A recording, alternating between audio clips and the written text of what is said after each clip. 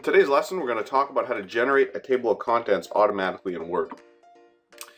Now, this is all, it doesn't have to be. You could use outline numbering, outline levels.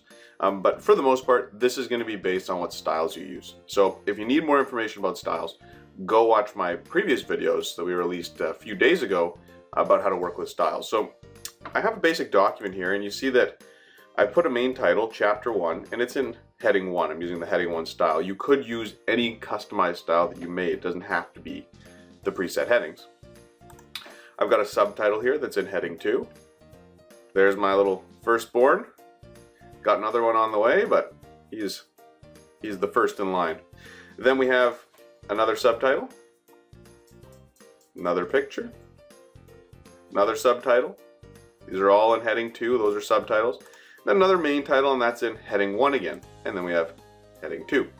So basically what's happened is we've gone through and applied styles, the same style to all my main titles, and applied the same style to all my subtitles. And we could have done multiple levels here. You don't have to just stop at 2. You can have up to 9 levels. So then, to actually generate the table of contents, what we would do is we would go to where we want to generate the table of contents. So I'm going to go up to page 1 here. And I'm going to go to the References tab. And on the References tab, we have a whole bunch of different tables that we can generate. The first one here says Table of Contents. So I'm going to click that. And there are some automatic ones that if I've used heading styles, Heading 1, Heading 2, Heading 3, they're just going to work. Okay, so we have automatic table 1, table 2, manual table, so on and so forth. So you could use those presets. If I use my own customized styles, what you're going to want to choose is Custom Table of Contents. And in here, we can actually pick options for what styles I want to include in that table of contents and what level they should be in the table of contents. So if I would have created custom styles, you can choose them from the list. And I can say I want this customized style to be, you know, level 1, and this second customized style to be level 2. So you can actually control exactly what shows up in your table of contents based on the styles you've used. And that was by clicking Options. Now, because I have used Heading 1, Heading 2, this is going to be just fine.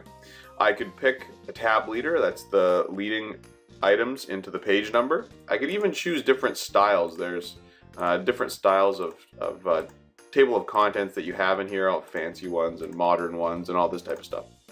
So for now, I'm just going to leave it to General from Template. I'm going to click OK. It generates my table of contents. On top of that, it has made them all links to their particular section. So for example, if I were to click on Chapter 2, it then takes me to Chapter 2. If we make an edit, so if I made a change, okay, so let's just say the basics change to introduction, okay? So I'm just going to go to that section,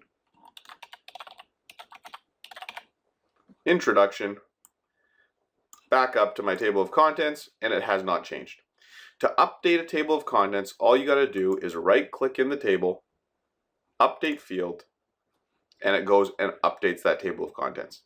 Now, in previous versions of Word, it may ask you if you want to update the entire table, meaning all of your headings and page numbers, or it might give you the option for just page numbers, so you can decide what you'd want to update. Because if we add new pages, put in page breaks, these types of things, page numbers might change. And you can modify that by simply right-clicking and again choosing Update Field. This dialog box is going to pop up, and then you can say just update the page numbers. So there you have it. That's generating a table of contents. You don't have to type these out manually. We can get Word to generate them for us. All you have to do is be sure to be using styles when you're setting up that document originally. It's going to make your life so easy at the time you want to generate that table of contents.